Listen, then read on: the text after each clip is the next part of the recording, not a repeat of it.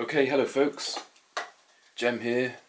Here's the palette that I use, and this is the brush that I'm going to be using for the sky, which is a big squirrel mop. And firstly, I have pre-mixed some colours here, a few greys, some cool warm greys, and some rather clean warm colours which I'm going to put down in the sky near the beginning, and then I'll add the greys, working from pale to gradually darker. And it's not going to be a very dark sky, it is a cloudy sky with bits of light filtering through, and this is a scene that I've drawn out loosely in pencil based on a couple of photographs put together, and it's of a local starling roost, as in the birds, starlings, and that's on the Somerset Levels in southwest England. And it's based on an autumnal time of year when I went to visit the place. So quite cold, but some warm colours in the reed beds. We've got a reed bed here amidst large areas of water, and some trees on the right which kind of provide a bit of a lead in. There's a lot of foliage. I'll be using a lot of soft edges combined with hard to try to create emphasis to certain bits of the foliage, just picking out enough kind of texture hopefully and suggestion of detail to give the impression of the sort of thing that's there. Anyway, we'll see what happens. But first, before beginning, here are those photographs that I was referring to. So this one shows the time of day and the atmosphere in general that I was aiming for, and I quite like this general composition. I had a good look around the area, exploring and snapping away on my camera, but this scene I felt has good depth, enough interest, and it's quite representative of the location generally. I took another shot a bit earlier in the evening, and that's what this one is. It shows a bit more colour because the light was a bit higher, a bit more zoomed out, so it shows a bit more of the surrounding context, which is useful. So I'll take the best bits that I feel I have in here in regards to the trees, take inspiration from those but make changes where necessary, and the sky will change quite a lot, hopefully for the benefit of the composition.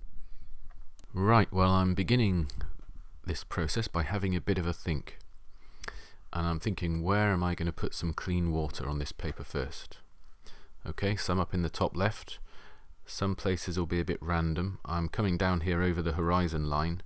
I want some bleeds to occur as I build up this sky, soft edges coming from hard edges in places, and that's what this is about.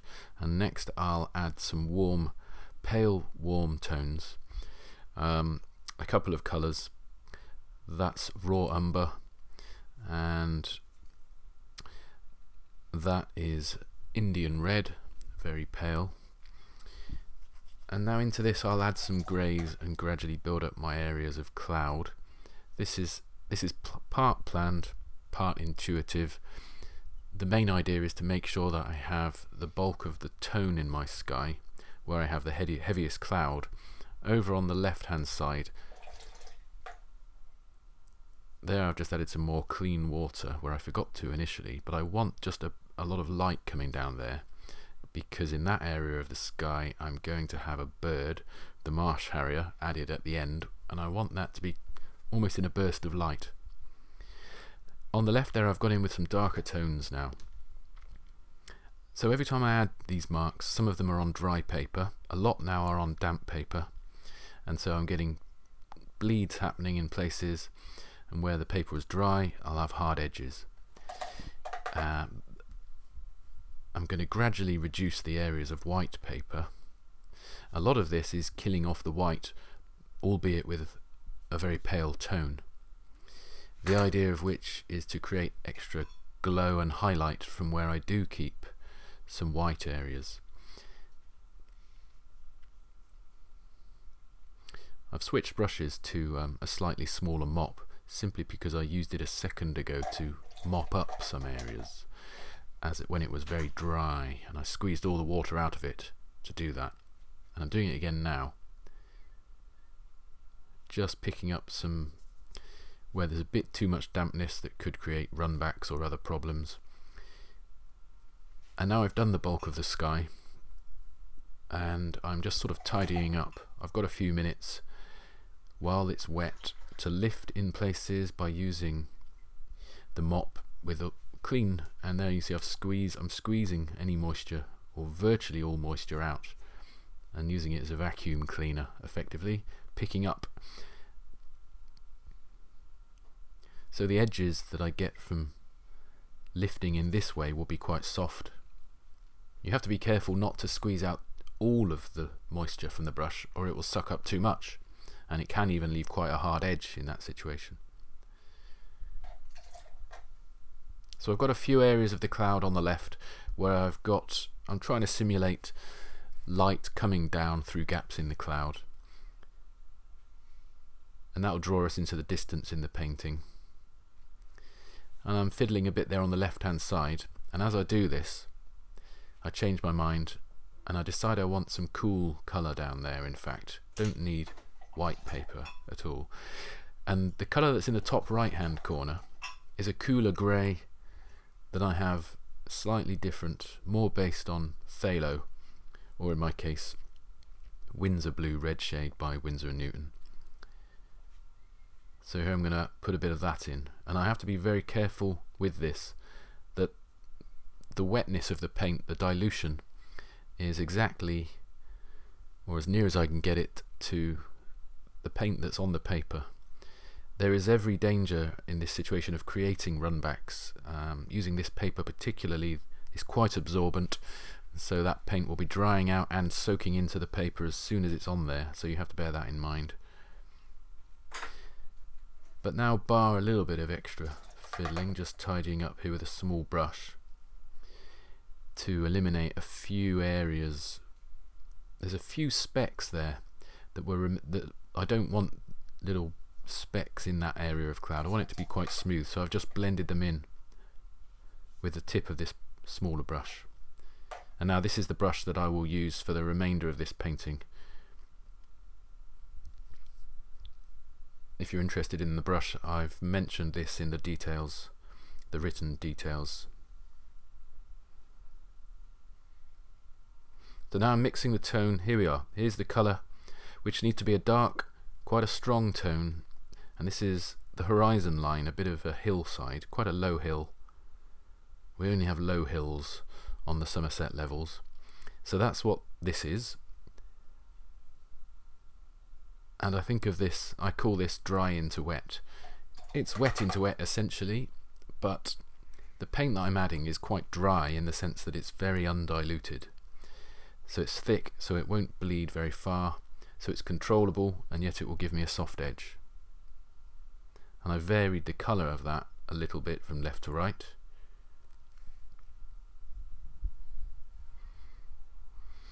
Now while it's all wet again, dry into wet, I'm adding thicker paint, and these are trees and bushes in the distant area beyond what is a big reed bed, but which are standing out against that bit of hillside. And I deliberately just put the top of the hill in and let the paint bleed downwards slightly to a paler tone, so that these trees, in places at least, are going to stand out dark against that lighter area. And there's a small bush there, trying to vary the sizes and shapes of these trees. And I've gone straight in while the sky area was still damp there. I wanted these marks to be quite soft really at this point, so I'm going in while the sky is still slightly damp.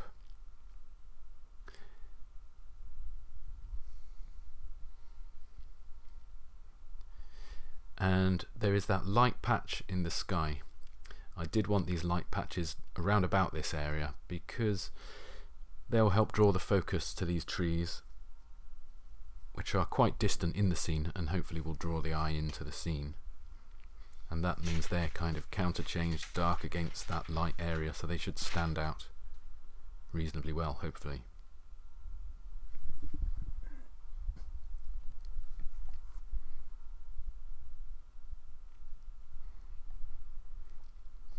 These trees, incidentally, are really not particularly like what was in the photograph, which were really just thin, very thin, and I've decided to kind of try to make these look a bit like Scots pines, some of them anyway. So they've got those hats, distinctive bulks of foliage in some ways, and we do get these trees here sort of spread around with the more native to this area trees, which is a lot of willow, but other things as well. So now I'm going to leave that area on the right probably for a while. I've turned my attention to what is now the beginnings of the slightly nearer area, which is reed bed, and I'm allowing my brush to touch into the darker paint which is beginning to dry above, just to soften the edge a little bit in places, and the idea is to try to keep it unified with this area so it's not completely separated by a very hard edge. And I do this throughout, trying to knit distance to middle ground to foreground. So I've even brought what is going to be some foreground element in the left hand corner there.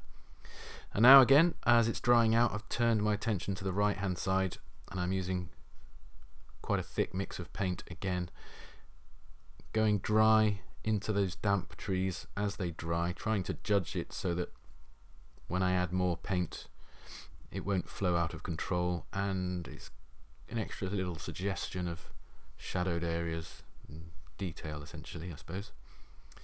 Back to the reed bed, just suggestions of the kind of detail here. And it's quite a warm colour mixed with cools. That's based on Indian red there, mixed with Winsor blue red shade, and probably a little bit of the kind of mud, if you like, from my palette, which I just add to grey things down a bit. Whatever happens to be on the bottom half of my palette, I just leave it there because it's very useful a lot of the time. Now what I'm trying to define these a bit, so I'm putting in some strong darks here for the shadowed part. In fact, shadowed and reflections in the same go. I'm sort of trying to put in what are the reflections of this reed bed, and this is all quite dark, and it's kind of all quite backlit by a low sun, which is sort of off to the right, out of shot, but we're getting towards dusk really. That's the idea with this scene. In fact, the photograph that I was looking at, which is really just for the general composition mainly, was darker. I've lightened it a bit.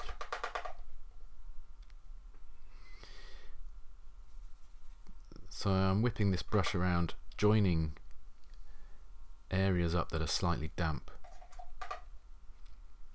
trying to sort of keep it alive and keep it unified. And I'll leave most of this reed bed area, but I want to make sure it joins to the foreground, and I'm partly preparing that now, and then I can leave it and come back and later on do more on the foreground, and again try to unify it with this area as it is now. I'm adding a little detail here, little chunk of reeds slightly separated from the main bed to help as a smaller mark, a smaller detail to help draw the eye in.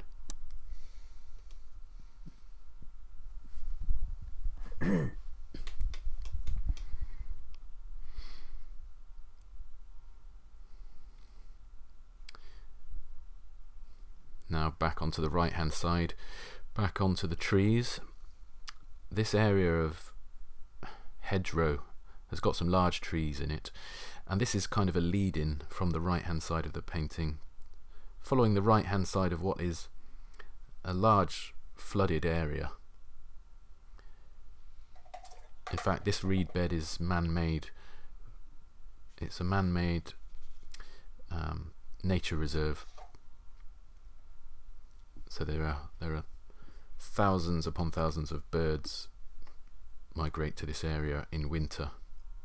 Anyway, this tree, so I've put down the basic shape and I'm dropping in some different colours to it. So overall, I've become a bit warmer in the colours there, from those more distant trees to that one.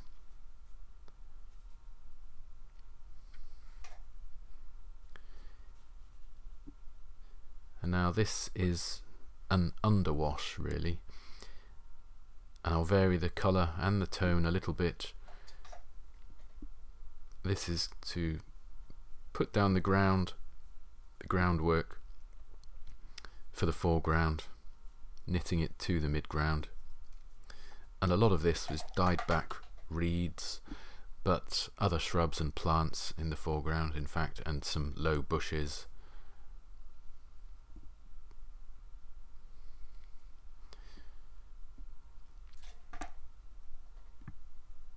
And some of this, when it's dry, I will be going back over and adding more shaded areas, and in doing so creating a bit more definition. But I want to make sure that I get a bit of variety of tone and colour in this area, because a lot of this is going to show through.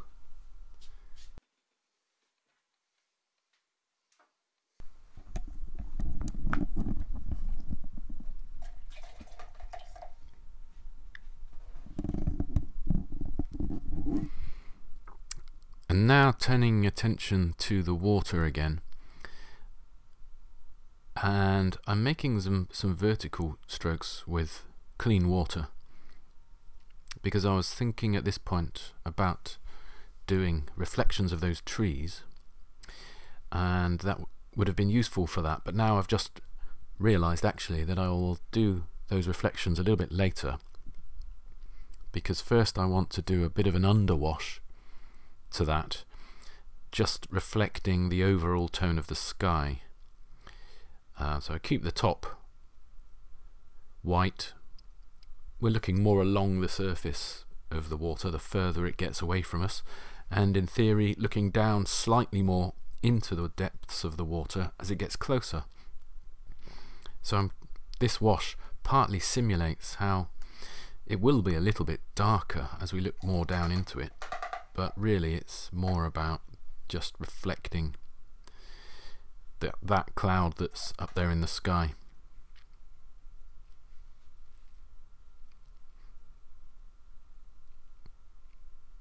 Just lifting here a little bit, having cleaned off and squeezed the moisture out of that brush.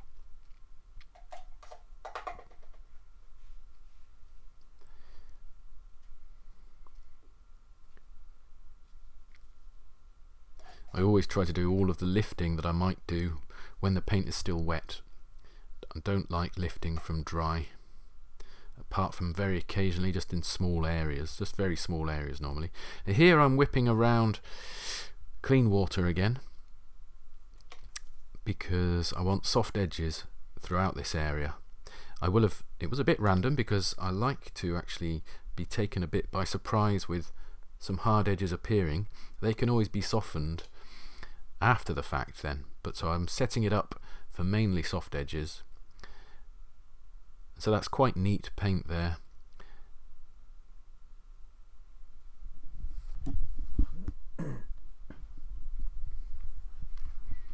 So the paint is soft edged but not running out of control. Thinking here about trying to vary the brush marks and changing the tone and the colour a little bit as I move across, eventually from left to right through this foreground area. Now that bit of reed bed in the middle distance, I want to kind of make that blend with, in theory, the ground foliage that's this side, so that they sort of look sort of unified, because it's sort of silhouetted essentially, these reeds or weeds, plants that are on this side of the water.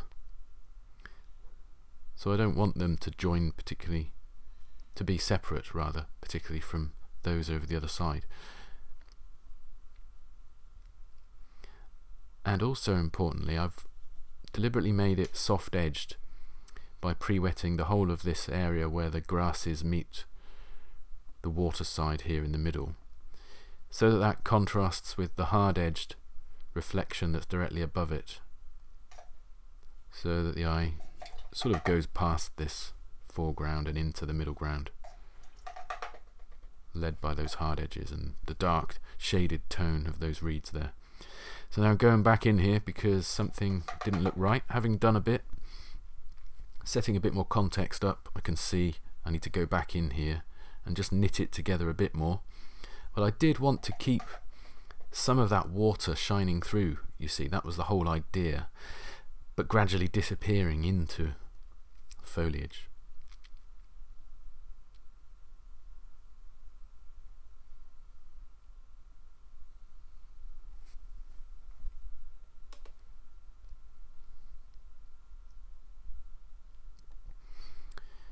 Now I've gone for a distinctly darker, a bit of shaded plant,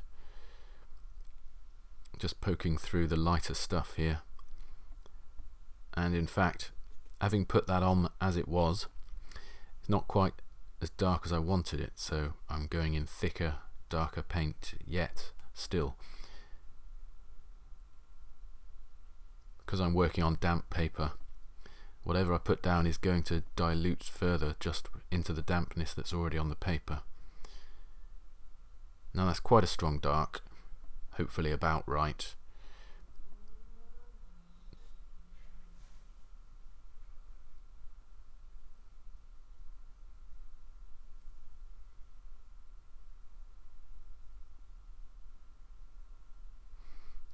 And while this edge is still damp in places, I'm just going back in with some quite neat paint, just to darken, just to create little accents of slightly darker areas.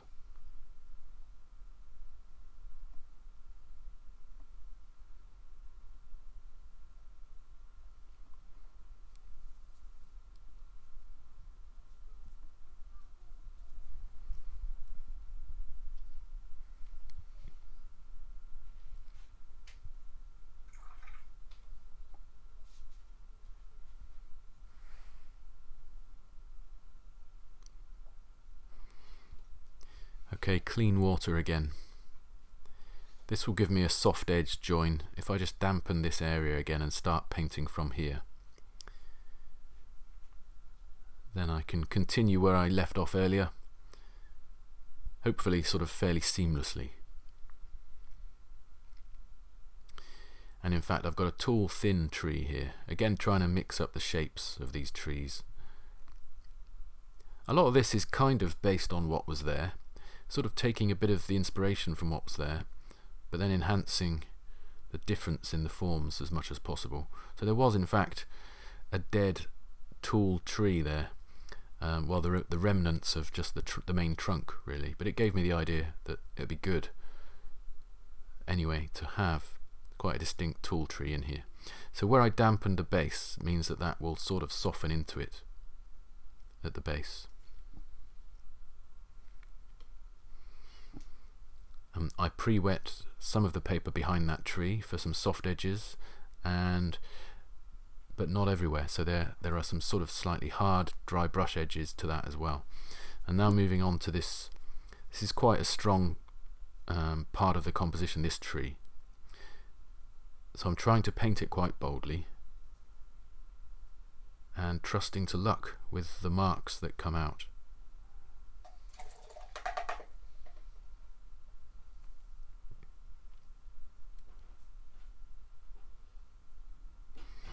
And so that was wet onto dry for the top of that tree foliage mainly, hard edged marks, bit of dry brush, and so now I'm actually going to join this up for a softer bottom part of the tree.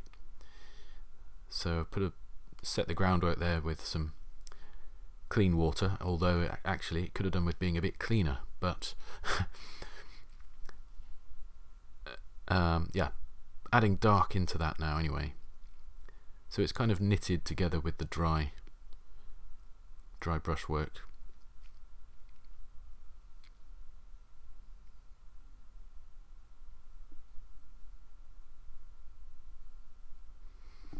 and you can probably see from the pencil marks, perhaps you can see that I have indicated where I want each of these trees, but only quite roughly, and then it's a matter of drawing with the brush in terms of trying to define the form with some hopefully appealing marks. Although they don't all come off, they never all come off. You just have to go for it and hope that 2 or 3 come off okay, because that can be enough sometimes in the general context.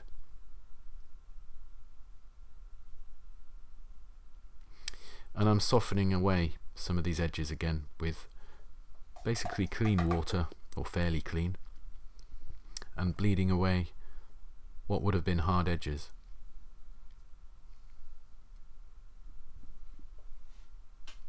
Very often when I'm painting, I will put down some paint, see how it looks, and then immediately amend it. And you can do that as you go along, so long as you act quite quickly. This paper doesn't really give you much of that time because it's so absorbent compared to a lot of the cotton papers, which will hold up the paint and water on the surface for a bit longer, give you more time to push it around. But I really like this paper. I like absorbent papers. It means you can move the brush really quickly without getting inadvertent dry brushwork appearing throughout, which I find happens when I try to, because I'm used to this, when I work on some of the cotton papers. Even on a hot press surface I can get enough texture because I like moving the brush really quickly. So here now I'm going over that earlier wash, just leaving bits coming through, because the overriding concern has to be to get the overall tone of this area roughly correct. So I'm kind of building it up, looking at it, and I keep thinking, okay, I think I'm going to have to make this a little bit darker, because it's all about the relative tone in relation to the light in the water and in the sky. And I've got to try to therefore keep these large areas roughly the correct tone overall. It doesn't matter so much about the details anyway, it's the overall tone of the largest shapes. And it's dusk, so it shouldn't be too light, all of this. Well, it's nearly dusk.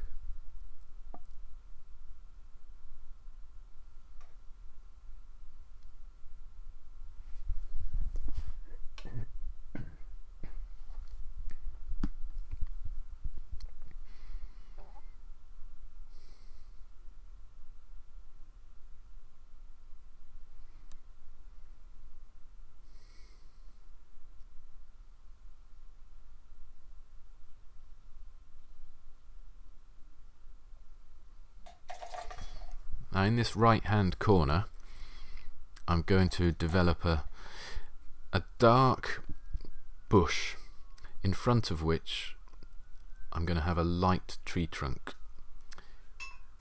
and I've pre-wet the sky just above the main area here of this bush. Well, the bush will extend into that damp area, here we go, but I want these marks again to be soft edged. That's why I've done that, to contrast with the tree to the left, and also to contrast with this pale tree trunk which is going to be any minute in front of this. So it's going to be a hard edged light shape against this dark, and then the rest of the tree that's going to stick out the top will also again be hard edged.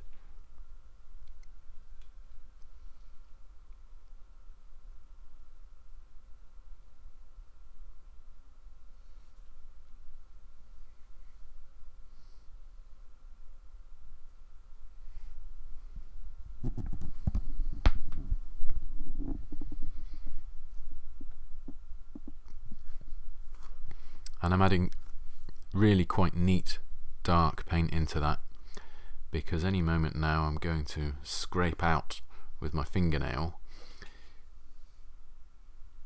There we go. And that didn't come out quite as thick as I wanted it. I cut this nail into slightly too much of a point. So it's good for thin marks, but I wanted a thicker one really.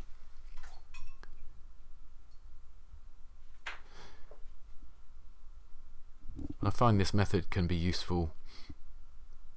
It creates a different type of mark again to add to the range of marks in the painting, and it's easier, frankly, than negatively painting some of these shapes sometimes.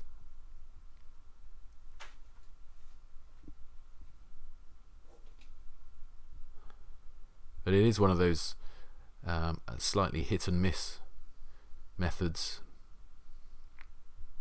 You have to press quite hard and move your fingernail really quickly, so again the mark very often isn't going to be exactly how you might want it, so you have to adapt.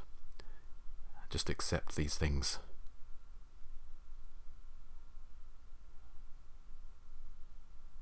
I'm just adding some darks into that light. In fact, there's supposed to be a kind of silver birch tree, I think, here, and they've got these dark specks in their bark.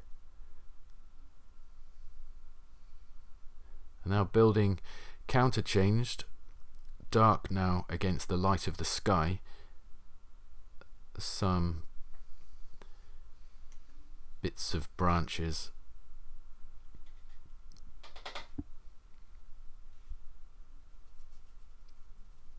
Right, now back to the water, and I'll finish that tree later. This is a hog hair brush, stiff brushes, and I've just, with clean water, just softened about a centimetre of that hard edge there, so that this knits into that a bit better.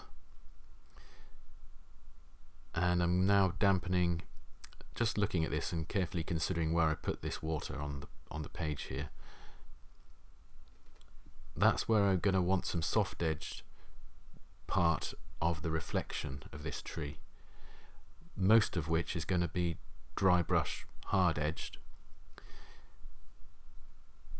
But that's quite an expanse of water there, 100 meters perhaps or something, that we're looking across, so it's going to be affected differently, the reflections across that distance. Perhaps the wind is blowing on some part, making it more rippled, and so on. So combining soft with dry brush technique, soft edges with dry brush, can help suggest those sort of subtle differences.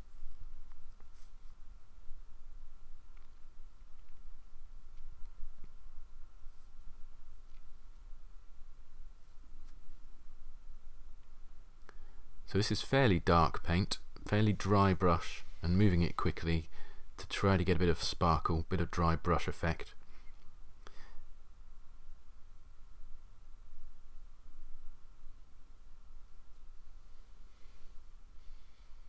And trying to build this up quick enough so that it is unified, so all these marks blend together. So there I'm on the damp area.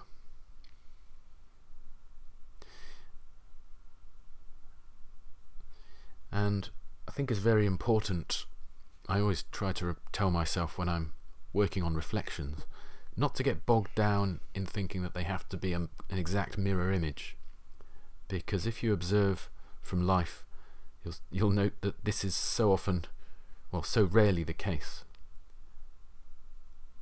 especially over quite a distance of water. So just enough so that it looks like it's supposed to be a reflection. And now adding another detail or two to the tree. This is something I always try to build up these details gradually, so you don't do too much too soon. But an extra bit of trunk and branch in some of these trees can be useful, partly just to see the reflection of them.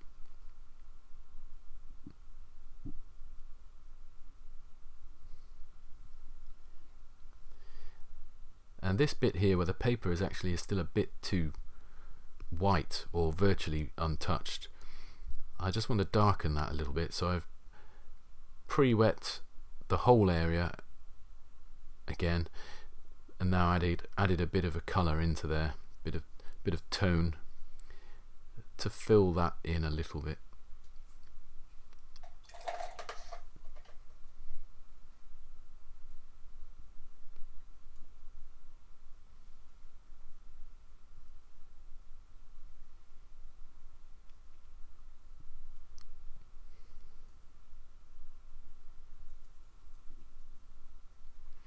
There's not all that much remaining to be done.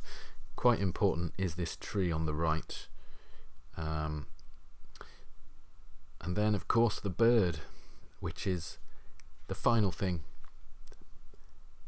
but what the picture is really all about. Okay, so using the side of the brush and some dry brush work now, trying to suggest a bit of the twiggery, maybe the odd leaf that remains on this silver birch tree.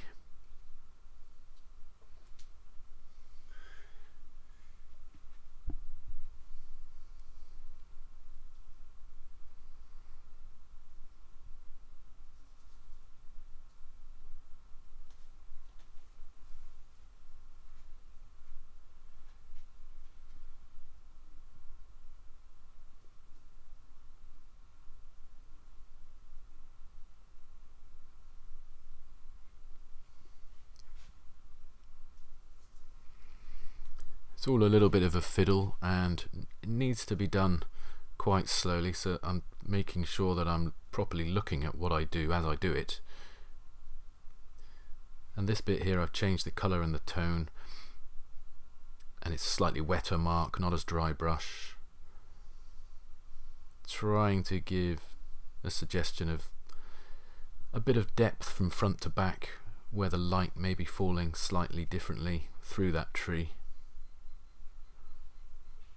It's a subtle thing, but it's worth paying some attention to, so I'm taking my time.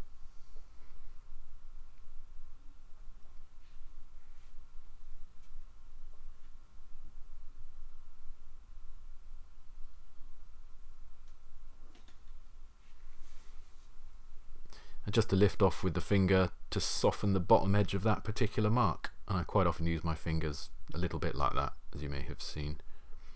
Now this is it, the bird. Now again, I'm being very careful to make sure I'm getting it in the right place. It's obviously a very important mark. Quite a strong dark actually in the very light part of the sky. And I've decided to do this bird in quite a careful, quite a focused way, so the shape is discernible. It's not just a dot. You can actually see, I don't know if you can see, but it has, you can see its tail. It's a large bird in theory. It's a Marsh harrier, and they fly over here trying to pick off perhaps pick off the starlings. I'm not sure if they do that actually. I might be thinking of some of the other birds of prey. Anyway, enough prattling. There's the picture. I hope that you enjoyed watching that. Thanks for joining me, and I'll sign off. Bye.